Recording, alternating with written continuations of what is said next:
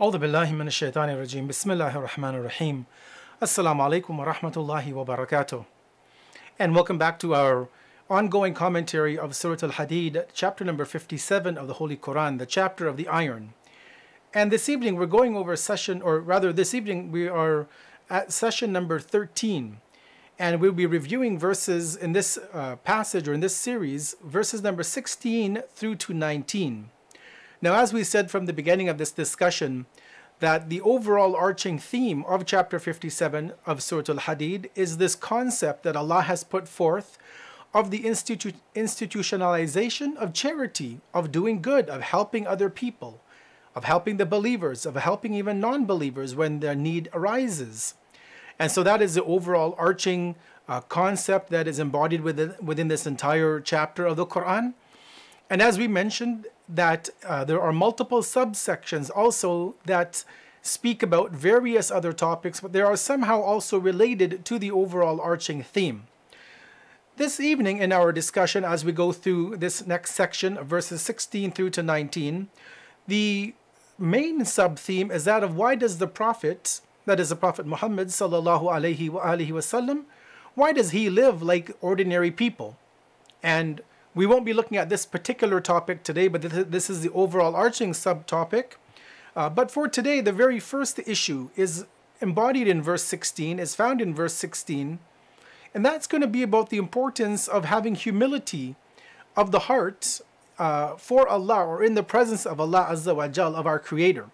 What is the importance of being a humble individual, having humility, of having reverence for God, for having that love and awe for Allah, such that that would hopefully help us to prevent ourselves from committing sins, from going against the rules of our Creator. Now, before I go into the verse for tonight, verse number 16, we need to actually look at the history of revelation of this particular verse. And as we said at the beginning of our discussion, in our first session that is, that this chapter was revealed in Medina. It is a Madani chapter of the Quran. And what that means, as we had mentioned, and you can go back and review that introductory discussion, but just to give you a summary, is that this was revealed after the migration. So as we know that the first 13 or so years of the Islamic movement, it was in Mecca. And once the pressures continued to mount on the Muslim community, Allah gave the order to the Prophet to leave Mecca. And there was a community waiting in what was known then as Yathrib. They were waiting for the Prophet. They had promised that they would accept him, that they would obviously give him the controls of the community, of the society. And so when the opportunity arose and Allah ordered the migration to happen, the Prophet moved with the companions and his family members to the blessed city of what is now known as Madinatul Munawwara, or Madinatul Nabi. And so this chapter was revealed in that era, at that time, after the migration. Islam had already been around, this religion. The Quran had been coming to the Prophet for the last 13 or so years. And there were still lots of people obviously coming to Islam, people who were of Jewish tradition or Christian tradition, or who were polytheists, who were now converting and becoming Muslims. So it's in that light that this verse is revealed and this chapter is revealed. And scholars say that actually this particular verse that we will review this evening was revealed 1 year after the migration.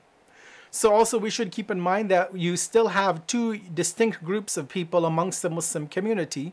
You have the true Muslims, those who are devoted to the cause. And then you have the people who are the munafiqun, the hypocrites, those who outwardly pretend to be Islam, but do not have the least sense of commitment within their hearts. So what is the revelation historical basis? The scholars of the Quran, and most notably we'll refer to Ayatollah Makarim Shirazi in his Tafseer Namuna, he states that a group of the companions who were actually again hypocrites, the Munafiqun, they came to the great companion Salman al-Muhammadi. Now we know Salman because most people refer to him as Salman al-Farisi. But as hadith tell us that don't refer to him as Salman al-Farisi, but rather refer to him as Salman al-Muhammadi. So we will respect that tradition of the Ahlul Bayt, and we'll refer to him by his honorific title of Salman al-Muhammadi. In any case, the companions came to Salman and said that, teach us of the Torah, of the book given to the Jews. It's as if they didn't care about the Quran. And perhaps they were doing this to kind of deflect attention, because again, these were hypocrites. They didn't care about Islam, right? They may have been Jewish people who had converted. They may have been Christians. They may have been polytheists. But in any case, they wanted to deflect attention from the Qur'an and the beauty of the Qur'an and the words and the power of the Qur'an and the transformative nature of this book of Allah. So they told Salman that, Salman, why don't you teach us or tell us some stories about the Torah? What's within the Old Testament? And obviously, don't think he cared to really talk much about the Torah. He was, after all, a Muslim. He had converted. He had been a great devotee of the Prophet and an ardent supporter of the family of the Prophet, the Ahlul Bayt, namely, obviously, Imam Ali, peace be upon him, and the daughter of the Prophet, Fatima Az-Zahraa, peace be upon her. And as they continued to push to learn about the Torah, Allah revealed this verse, first of all, from Surah number 12, chapter Yusuf, the chapter of Yusuf, rather, Joseph, as he's known by his biblical name, the son of Prophet Jacob, Prophet Yaqub, peace be upon him. Verse number 3, in which Allah says, نَحْنُ نَقُصُّ عَلَيْكَ أَحْسَنَ الْقَصَصَ. Let's try that again. نحن نقص عليك أحسن القصص بما أوحينا إليك هذا القرآن وإن كنت من قبله لمن الغافلين. We narrate to you, meaning to the Prophet, the best of narratives, أحسن القصص, by our revealing to you this Quran, though before this you were certainly one of those who did not know. So this verse was revealed obviously to the Prophet of Islam, Prophet Muhammad, may God's blessings be upon him and his family. It made its way to Salman, and these people, these hypocrites who were asking, teach us the Torah, teach us the Torah, teach us what is in the book given to Moses. He gave them this, telling them obviously that, look, you want the Torah, but the Quran is ahsanul qasas. It is the best of narratives. Why do you want to go back to a book from 2,000 years ago? Why do you want to waste your time with old news when you have fresh revelation from Allah? Well, you have fresh teachings that are coming to you right now as we speak from Allah. So his response was clear that, look, Quran is the best of narratives. Forget about what the Jews were given. That's irrelevant today. It's not worth anything. If there's any validity in it, even today for us in 2020, if there's any validity of the Old or New Testament, that can only be corroborated by the Quran. Everything else needs to be rejected. And Salman was saying, look, the Quran is here. The Prophet of Islam is amongst us. Take from his teachings. But they weren't satisfied. And so, as Aitul Makaram says, a few months or some time passes rather, and they come again, these hypocrites, these munafiq, they come to Salman and say, Salman, come on, teach us something of the previous revelations. Give us some of the guidance that came in the other books. Again, Salman didn't want to look and talk about previous books and previous communities and what they received because, as I said, what benefit is there? Right? Even today, in 2020, for us to read the Bible, okay, I won't say there's no benefit, but with so much adulteration and corruption and changes in the Bible, we don't even know what's word of God and what's the word of man. What's the word of the translator? What's the word that was actually given to the prophets? So yes, we read the books sometimes. We read the books of the Old Testament or we read some of the books of the New Testament. But ultimately the Quran is our guiding light and our book of salvation. So when these hypocrites came the second time, Allah revealed to the Prophet Muhammad, may God's blessings be upon him and his family, this verse from Surah Az-Zumar, chapter 39, verse 23, in which Allah told obviously Salman, but obviously he was speaking to these hypocrites and all the world, where Allah says, Allahu nazzala ahsan al-Hadith kitaban mutashabihan mathani taqsha'irru minhu juludul ladina yakhshawna rabbahum thumma talinu juluduhum wa qulubuhum ila dhikrillah dhalika hudallahi yahdi bihi man yasha wa man yudlilillahu fama lahu min had. Allah has revealed the best announcement, Ahsan al-Hadith, a book conformable in its various parts, repeating, whereat do shudder the skins of those who fear their Lord. Then their skins and their hearts become pliant, become soft to the remembrance of Allah. This is Allah's guidance. He guides with it whom He pleases. And as for him whom Allah makes to err, there is no guide for him. So Salman first told them this Quran is ahsanul qasas, the best of narratives, the best of stories. Now he's coming because they ask him a second time. He's saying this is ahsan al-Hadith. It's the best of announcements. It's the best of speech. It's the best of words. And not only that, but he's showing them, look, if you really are Muslims, right, maybe he knew they were hypocrites, perhaps. But he's saying, look, if you're really Muslims, this Quran is the best speech. You don't need the Torah. You don't need the book of Moses or the book of Jesus. This book should make your skin go into a state of awe. Your whole body should be in a state of awe and reverence and love for Allah. And your skin and your heart should become soft and pliant and malleable to the remembrance of Allah, to the dhikr of Allah. Again, here showing them that you don't need previous scripture. Yes, you can maybe read it if you want to just, go through what has been corrupted and altered throughout history from the last 2,000 years or 600 years from the time of Prophet Jesus. But he's saying that, look, the Quran is all you need. And still they weren't satisfied, obviously. Because at the end of the day, as I've said, they were hypocrites, they were munafiq, and they didn't really care about Islam. It was a personal agenda. There were personal motives that they had for why they converted to Islam. Why they, apparently that is, converted to Islam. So they kept pushing and pressuring Salman al-Muhammadi. Teach us something. And after the first verse came down, after this verse comes down to Surah al-Zumar, after the first verse from Surah Yusuf, the second passage from Surah al-Zumar comes. Now the third verse comes down, which is our verse that we want to review tonight, from Surah al-Hadid, chapter 57, verse 16. And what does Allah say in there? He tells the Prophet and tells the believers and tells these hypocrites, أَلَمْ يَأْنِ لِلَّذِينَ آمَنُوا أَن تَخْشَعَ قُلُوبُهُمْ لِذِكْرِ اللَّهِ وَمَا نَزَّلَ مِنَ الْحَقِّ وَلَا يَكُونُوا كَالَّذِينَ أُوتُوا الْكِتَابَ مِنْ قَبْلُ فَطَالَ عَلَيْهِمُ الْأَمَدُ فَقَسَتْ قُلُوبُهُمْ وَكَثِيرٌ مِّنْهُمْ فَاسِقُونَ.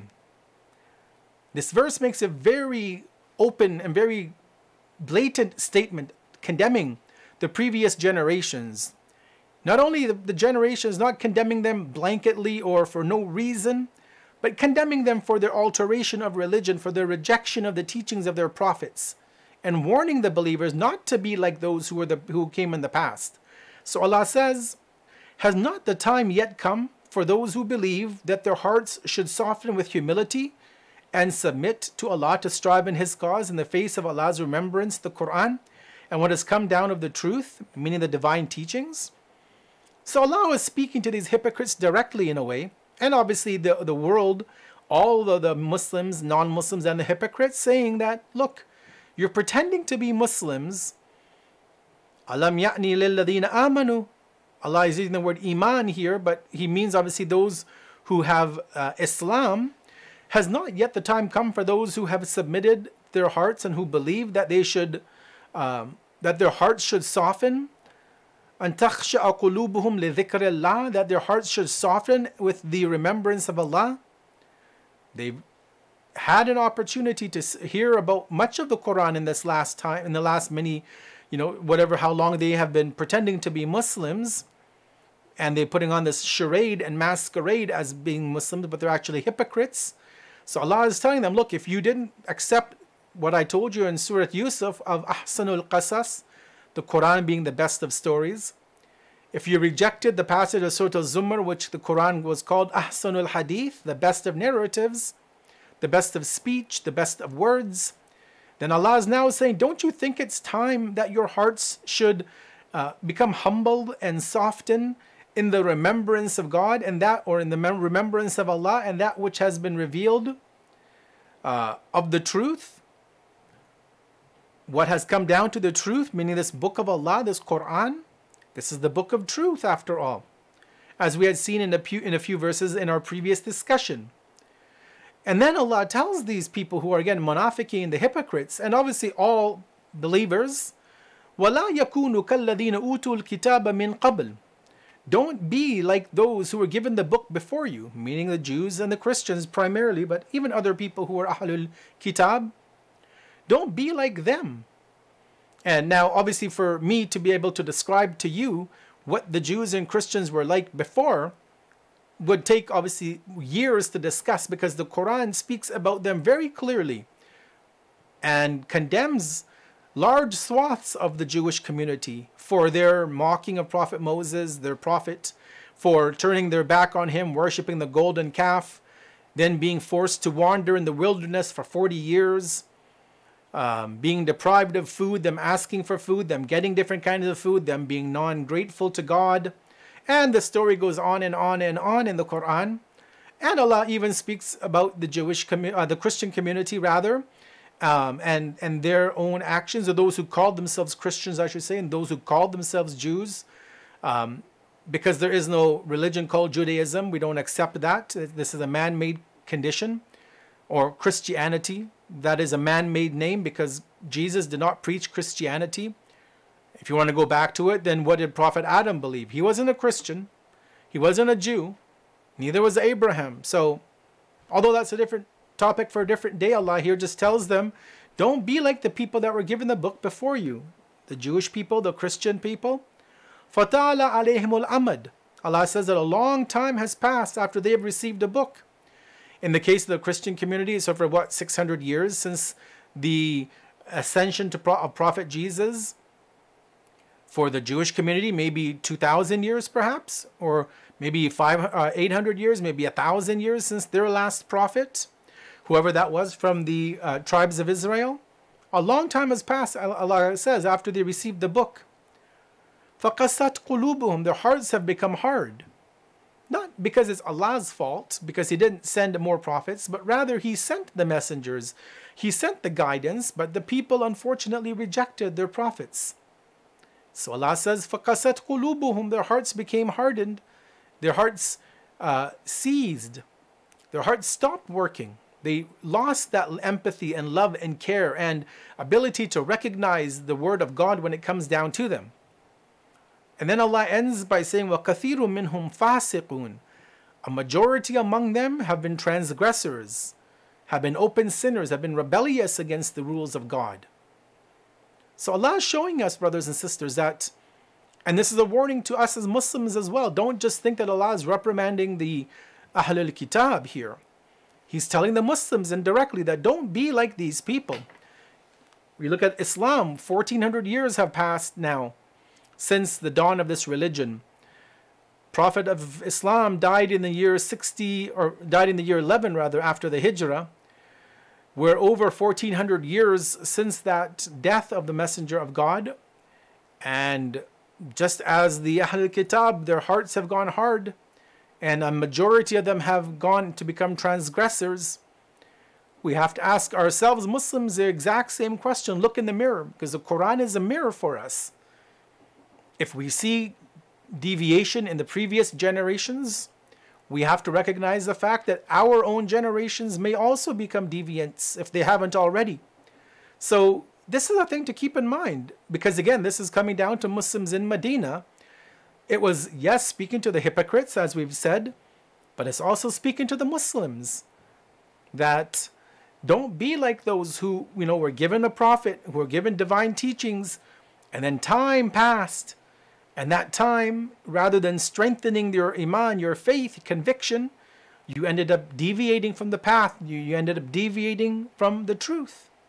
So, again, this is not only a description of the Jewish people and the Christian community, a majority of them, but also Allah is showing us as Muslims that you will potentially fall into the same pit as the previous generations. If you don't refer to your book, if you don't read this book, if you don't reflect on this book, if you don't try and implement the teachings of this book, you will fall into the same pit that the previous generations fell into.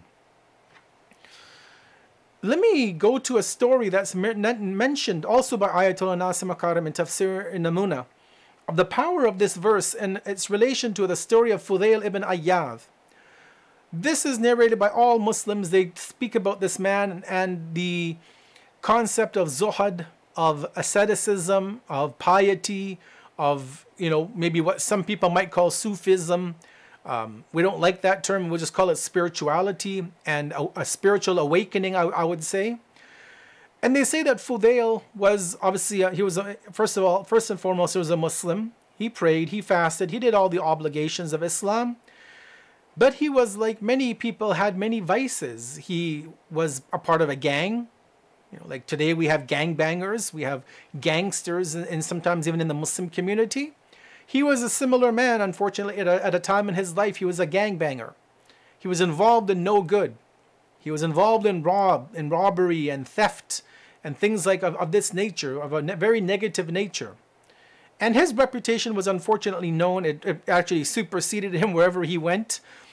But he had a massive, massive change of heart in his life.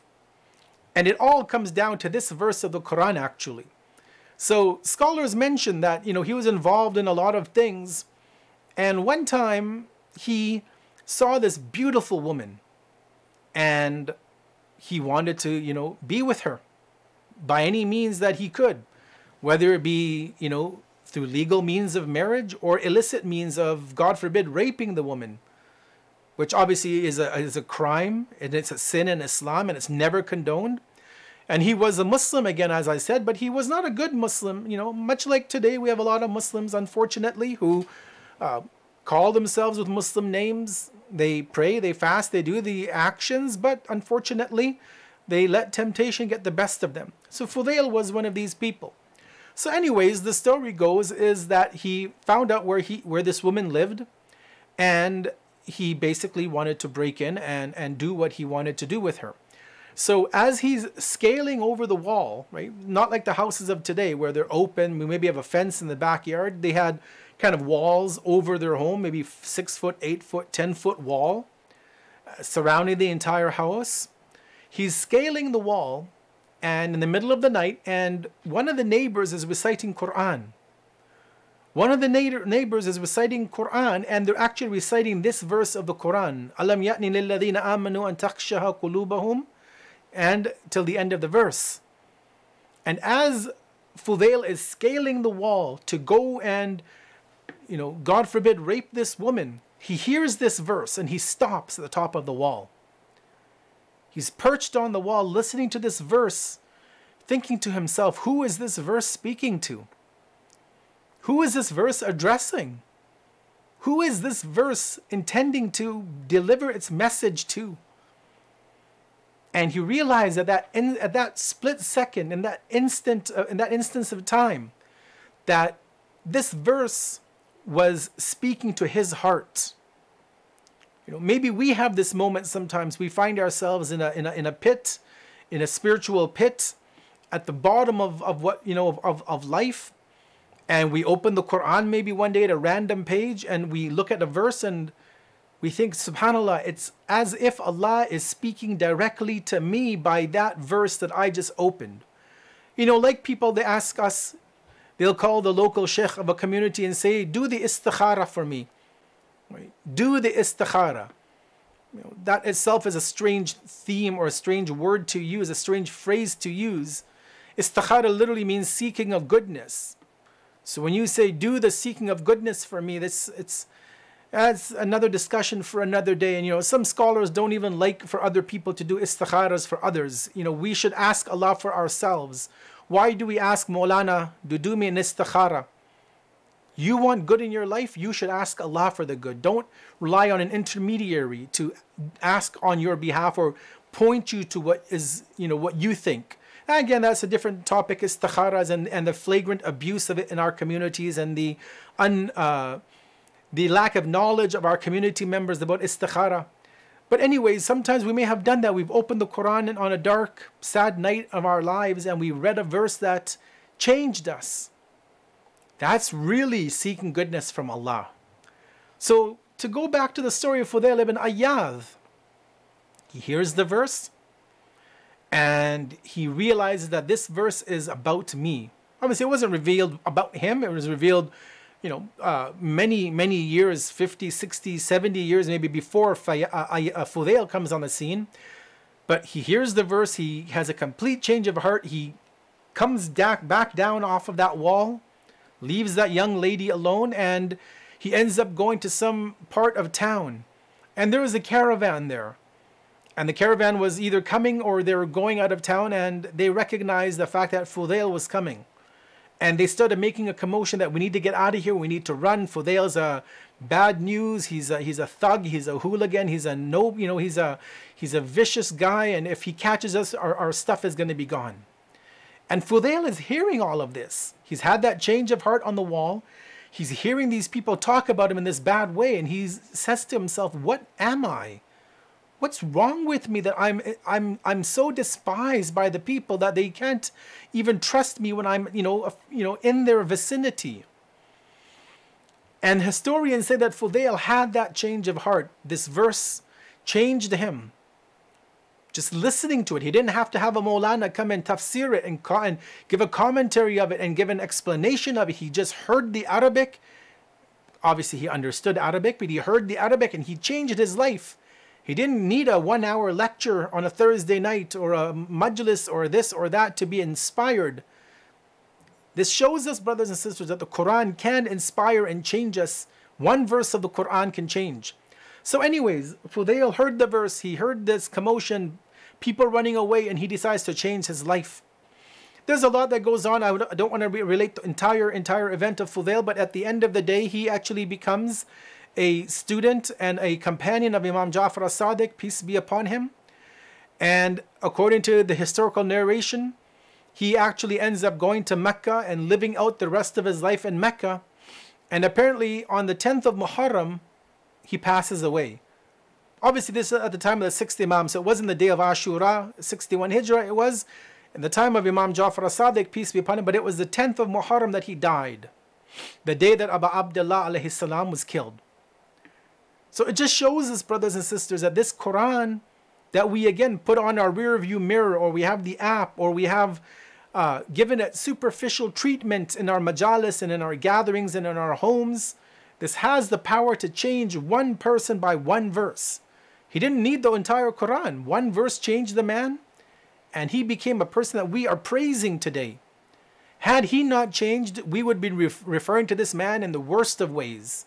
He would have been a lesson for all that is evil. He would have been a lesson for all of those who want to keep away from sin. But the Quran changed him. And the Quran can change you. And the Quran can change me. The Quran can change anybody who listens to it with an open heart. With a pure, not even a pure heart, I would say, but who's willing, or who has an ounce of purity. Because the Quran is there to change people who are the worst of criminals, just as it is there to give strength to the best of believers. Let me close with a hadith and a few points that we can learn from this verse for tonight. This is a beautiful hadith which tells us, do not speak much without remembering Allah, as this will cause your heart to become spiritually hard. Again, the verse that we're looking at talks about people whose hearts become soft through the dhikr of Allah. So the hadith tells us, do not speak much without doing remembrance of Allah, because if you do speak a lot without remembering Allah, your heart will become hard.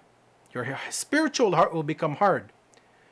And as the hadith says, the heart which has become hard is distanced from Allah. And then the hadith goes on to say, in addition, do not look at the sins of the servants of Allah as if you are their master. Sometimes we look at other people and say, oh, that person, they're doing that sin. I don't do that. She's doing that sin. I'm not like her. Those people, they talk about other people. I don't do that. The hadith says, don't look at the sins of the servants of Allah as if you are their master. Who are you? You're not the Rabb. They're doing sins, that's between them and Allah. Or if they're doing something, you think it's a sin, that's between them and Allah. And you don't have anything to do with it. Now, is there a room to discuss Amr bil Ma'ruf and Nahy anil Munkar here? Of course there is.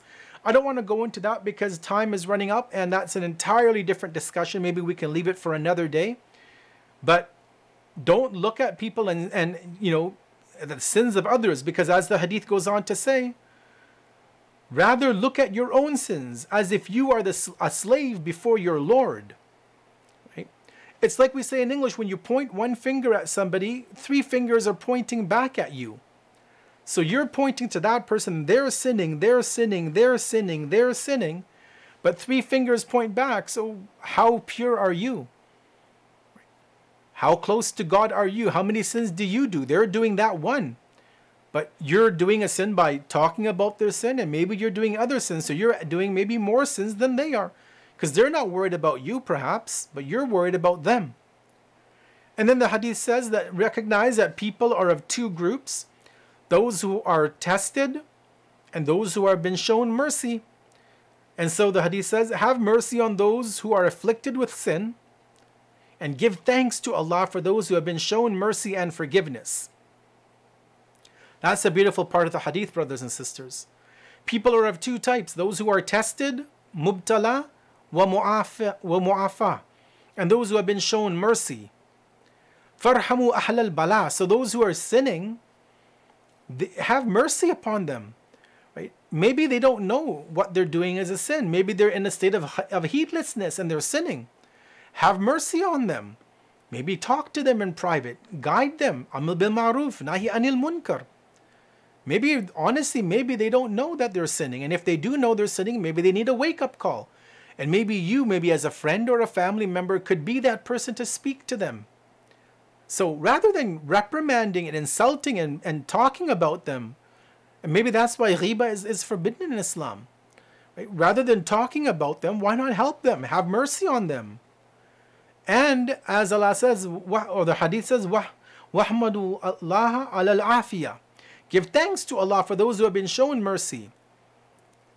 Those who aren't sinners, thank Allah that there are people like that in the community. If you're one of those people, thank Allah that you have been shown mercy by Allah. That you have that level of that you don't sin, or you minimize your sins and you don't trivialize your sins. Let me conclude with 3 points of reflection, and we will, God willing, continue this discussion in our next session.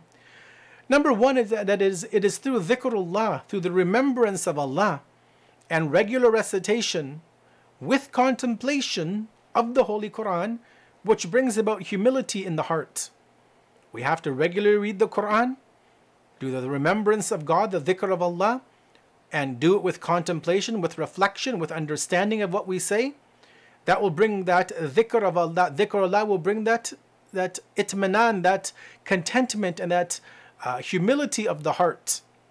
Number two is that we should study the history of our forefathers to the extent that we can learn from them, where they succeeded, but also where they failed, so that we don't make the same mistakes. Allah told us about the Jews and Christians, the Ahlul Kitab, in this verse, that some of them are good. And even till today, there are many good Jews and Christians out there. We don't want to ever condemn an entire community and say that they're all evil or that they're all wicked. No, that's not the case. There are many good Jewish people out there. There are many good Christian people out there. There are many good people who follow the teachings of divinely sent prophets. But at the same time that we have to give them the level of respect, we also don't want to just neglect the past. We have to study what happened to the others. Why did they falter? Why did they fail? So we don't fall into the same category and the same situation that they are at, that Allah has to reprimand those in the Qur'an. And third and last point, we conclude with this, is that it's not enough to provide someone with the tools of guidance. That's not enough just to give them the tools of guidance on their own. They must also have the mental and spiritual readiness to benefit from these instruments. As we saw with this individual, with Fudail, that he had the guidance, we can say. He knew the Arabic, he was a Muslim, he apparently had probably read the Qur'an or heard it at some time in his life, but he didn't have the spiritual readiness to accept it at that particular time. And so we have to realize, brothers and sisters, that all of us are on a journey to Allah. Some of us are have gone further. Some of us are a bit far behind, are a bit behind rather. We're all on a journey, and we're all trying to get to the destination. And so sometimes we see people like our sisters who don't, unfortunately, wear hijab, unfortunately. Rather than talking bad about them and shaming them and insulting them and, using negative language against them, why don't we realize that they're on that journey as well and they haven't really become mentally and spiritually prepared? Now, that doesn't condone a person not fulfilling their obligation. I'm not saying that we, just let it go. But we have to recognize that people are on different stages of that journey. And if a woman in our community is not wearing hijab, we obviously should encourage them. They hopefully know the obligation, and we have to encourage and promote this cause within Islam, within our communities. And that goes for everything, not just the ladies. I mean, that's unfortunately the main thing that people tend to pick on. But there's many men also who don't fulfill their obligations, and they also have to be called out, and the sins that they do, not by name, but the sins that are being done, the actions which are being done that are not in line. They also have to improve themselves and make themselves better believers. We'll continue in our next session to continue in reviewing of Surah al-Hadid, chapter 57 of the Noble Qur'an. Wassalamu alaikum wa rahmatullahi wa barakatuh.